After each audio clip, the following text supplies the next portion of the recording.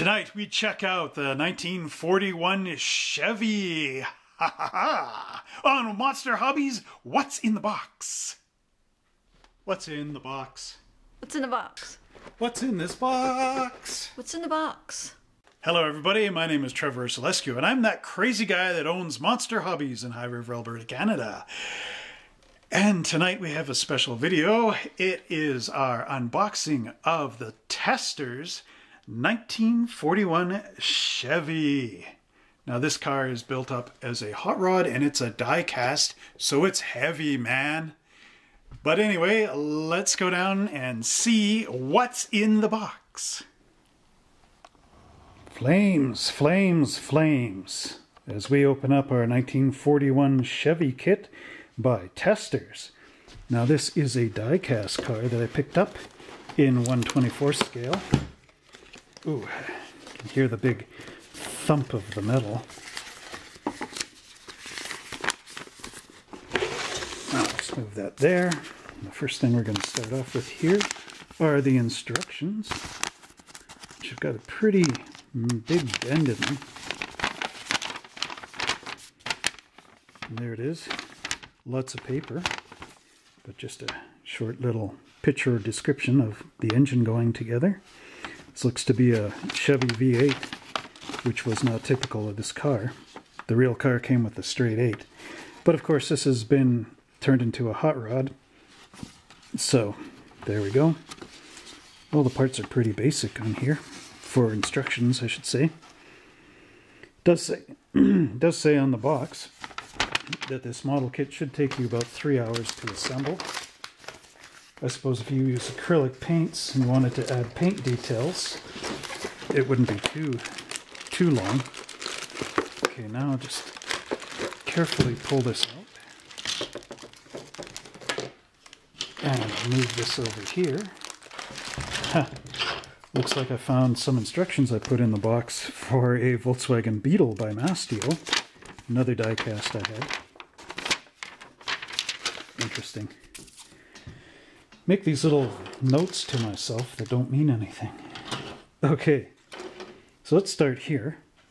This is our interior pan, and it comes with some painted bits from the factory. So these would be your floor mats here. The rubber piece of your floor mat so that your feet don't wear through the carpet. These are the side pieces that would go into the back that wrap around the rear door and the seats. There's the driver's seat or the passenger seat, one of the two. And they've put this wash in there to give it sort of a pleated leather look. Here's the back seat with a little package shelf before they go to the rear window. And then they've pre-painted the inner door panels with all the detail. That nice dashboard there.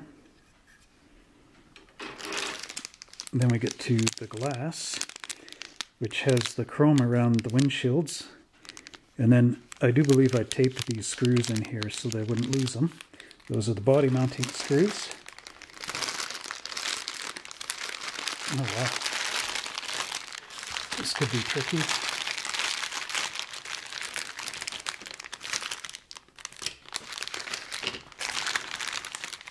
Yeah, I see a screw sitting there.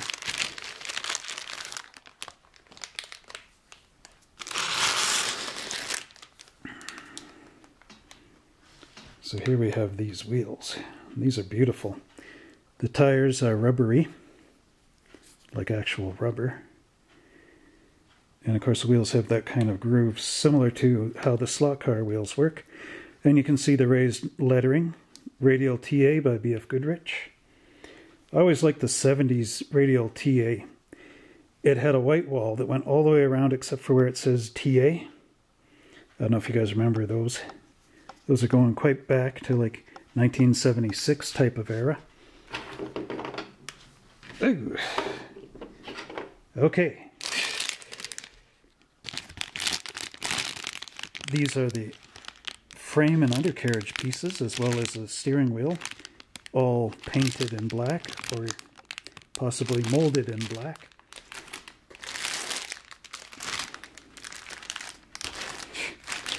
Okay, then we've got some chrome here, the front bumper, some door handles and headlights, as well as hood ornament things.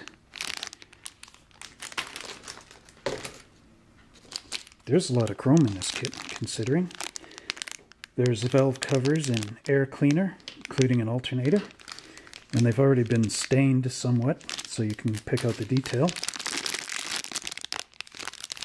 There's the Chevy grille, and it's actually got the correct black wash in it from the factory. And the taillights already painted with red lights in it. Yeah, I could see where this would take exactly 3 hours to finish. There's our windows. Side windows got some silver trim around them. You also get this pre-wired distributor, which is pretty nice. These are all together. The engine painted in red, exhaust pipes underneath, oil pan. They even have the bluing on the exhaust pipes. This is what happens if your manifold is too hot. It actually burns your chrome like that in real life. So obviously this hot rod is burnt off the chrome. And there is the metal die-cast body, hinged hood, and the undercarriage. See the nice detail on there. And you painted little running boards. I almost forgot what they were called. Now this is 1941, so Chevy and GM were actually some of the first cars to start taking the running boards off the outside of the car and to start to cover them over to make a solid car body. So if you'd open the door, there's your running boards inside. And getting back to the body here, you can see these nice metal hinges they have, so you can open up your doors and your hood. And then these little holes here are drilled. I don't believe they're got the screw in them, but that's where your screws would go. What I mean to say is they don't have threads in them for the screws. But yeah, quite a nice looking car. And like I said, all pre-painted, so we should be able to do this in 3 hours. Nice and neat. And that concludes our look at the Testors 1941 Chevy. Well, I hope you enjoyed that episode of Monster Hobbies What's in the Box, where we got to take a look at the 1941 Chevy kit from Testors. And if you would like to see some of the other cars that I've reviewed in this series, please do not hesitate to click here. And then you can click here and see 3 different videos.